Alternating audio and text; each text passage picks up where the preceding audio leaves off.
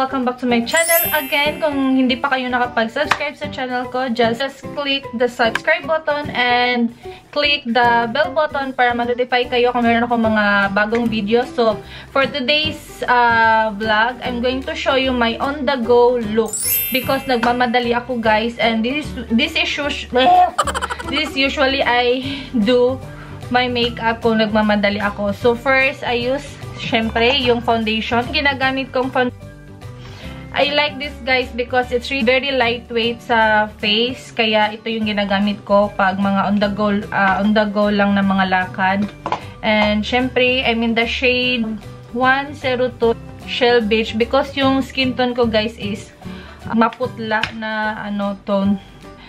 So, yes, as usual, nilalagay natin yan dyan sa mukha ko.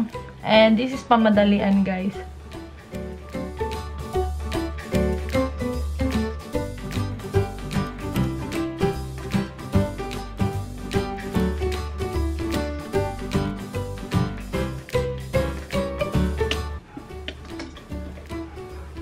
And this is my concealer for today.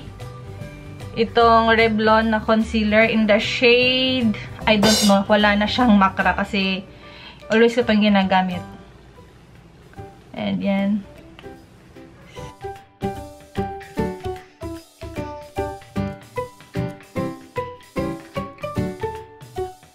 Nilalagay ko din siya dito kasi yung dito is mostly siya yung nauunang natatanggal yung foundation. And medyo maitim siya dito, guys. And of course here.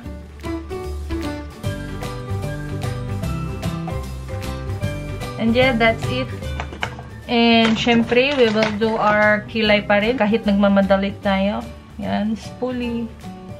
And of course, I use my Maybelline, yung brow nila na ganito. I don't know anong tawag dito. Wala na siya. Ubos na siya, guys. But, it's okay. I'll use this one. Ito yung ginagamit ko sa mga on the go para mas madali. Let's see.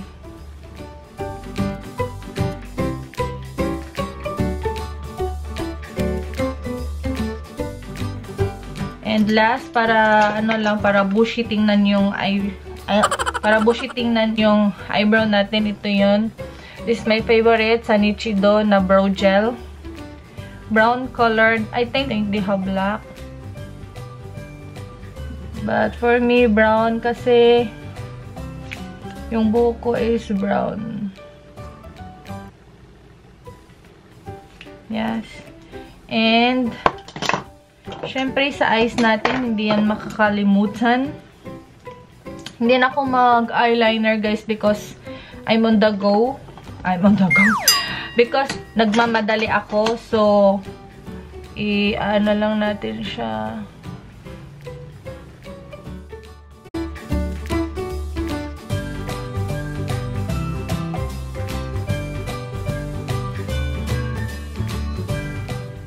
And of course, still my Super Curl Mascara from Maybelline pa rin. And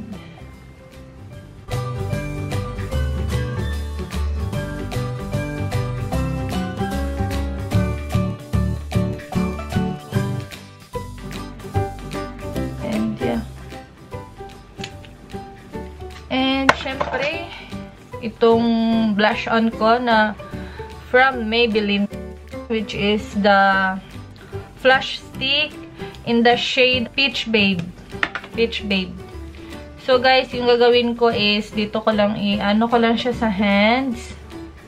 Yan. I also like this kasi napupunta talaga yung product dito sa face ko. Yeah.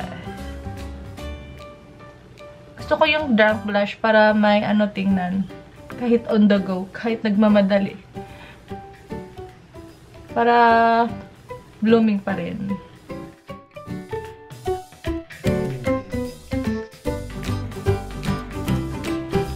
Syempre, dito sa nose natin. So, see? Lumalaban talaga tong sa Maybelline na cream blush. Yan, tatanggalin natin. This one is my lip tint. This is from Skin Genie, guys. Na-order ko lang to online through Beauty Manila. Ako maglalagay ng powder, guys, kasi super matte na yung L'Oreal foundation na ginamit ko and it's very lightweight, so comfortable talaga siya. So, I like this. This is the shade Merlot. Ito yung bestseller nila. Kaya ito yung rinili ko. So, yan.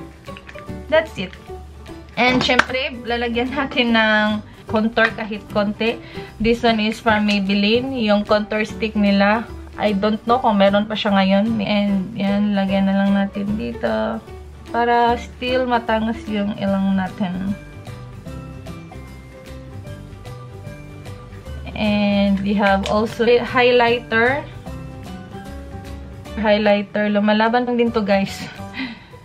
Lagyan lang natin dito. And, syempre here, para may buhay yung eyes natin. Yeah, that's it.